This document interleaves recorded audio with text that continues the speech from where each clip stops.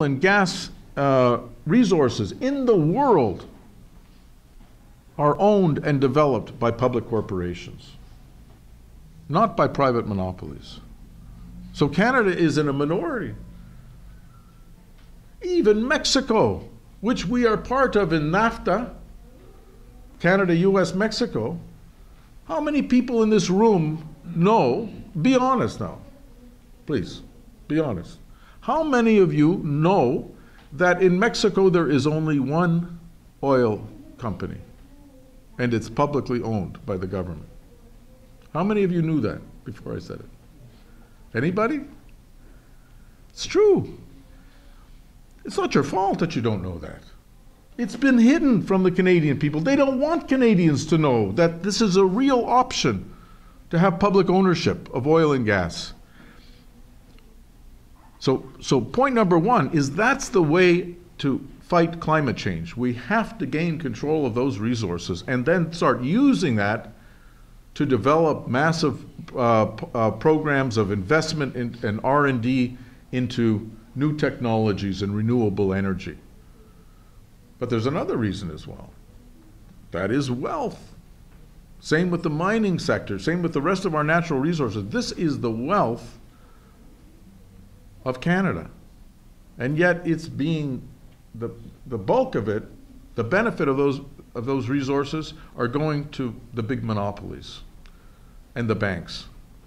If those resources were owned and developed by the Canadian people, if we doubled the tax rate for corporations, if we cut the military budget, we would have all sorts of resources to do a whole number of things. And this is what we call for in our platform. Where is it? Everybody see the platform? Sorry, didn't mean to hit the mic. This is the short version. If you go to our website, you can see the whole version of our platform. And by the way, there's now Punjabi on the website too, describing our platform. But what do we call for? Well, we call for universal, free, publicly administrated and run Medicare. And what does that mean? It means not only free hospital care, but getting rid of these private for-profit clinics and the privatization of lab tests and so on. It means getting rid of premiums, which in many provinces people have to pay. In Ontario we don't, but in BC, for instance, there is a premium that people have to pay every month in order to get their health card. It means relisting all of those medical procedures that have been delisted. Like when you go for eye exams, you know, right? Those of you who wear glasses. It used to be free in Ontario, and it got delisted about 10 or 12 years ago. Can't remember, maybe Liz, you can remember the exact date, but it was delisted, and now you have to pay for it yourself. Not just the glasses itself, but the actual test when you go to the optometrist. And why did they delist it? Is this some sort of cosmetic thing? Is it like the same thing as getting a nose job or a tummy tuck? No. The right to eyesight means the ability to read, to be aware, to drive a car. It is an essential medical procedure. And yet it was delisted. And they're doing that all over the place. They're cutting and cutting and cutting. So to make sure that healthcare is truly universal, and then to add to that, not only eye care, but dental care, which should be paid for as well. Pharmacare for all the drugs that people need. Long-term care for seniors. All of these things should be public run, and we have the resources to do it. We have the resources for a universal, affordable, and publicly administrated childcare system in this country. We have the resources to finance public post-secondary education in this country so that every student from every family, from every class in our society can get a full education from cradle to grave free, and to abolish tuition fees. And in fact, to provide stipends to students so that they can get an education. and to provide grants instead of loans and all, because right now the cost of education has skyrocketed. And I'm sure many people in this room know from firsthand experience, they might have kids that are trying to get a post-secondary education, how bloody expensive it's become, and how much these students have to go into debt, and their families too, in order to pay for that education. Is that a wild demand? Well, there are countries, many countries in the world that have free post-secondary education. Many countries. Recently, the state of Bavaria in Germany just eliminated post-secondary tuition. They got rid of it. Poor countries like third world countries like Ecuador has eliminated post-secondary tuition. It's doable, but there has to be the political will, and there has to be a government and a movement outside of Parliament that is prepared to fight for policies that put people's needs before corporate greed. That's a real alternative that our party is trying to present in this election campaign.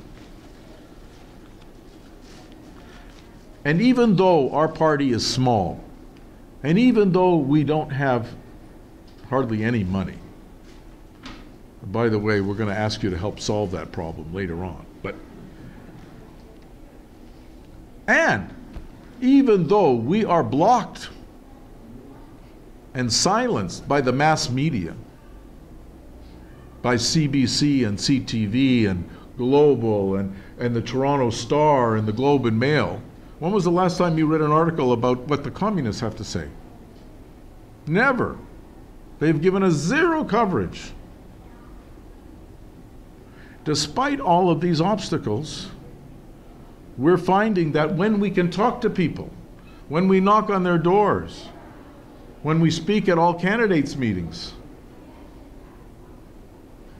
and we give them our platform, we're finding people more and more like what we're saying. And it's not by accident. It's because more and more people realize that this system of capitalism is the problem. That it's not just this government or that policy, this bill or that, that action, but it's a reflection of a deep crisis within capitalism itself. And it's a global crisis. And it calls for global solutions, global alternatives. And that's what our party speaks to. So even though we say, yes, let's by all means defeat Stephen Harper and the Tories,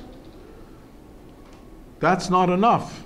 We need to move in a new direction in our country, a fundamentally new direction, a direction which our party says is socialism.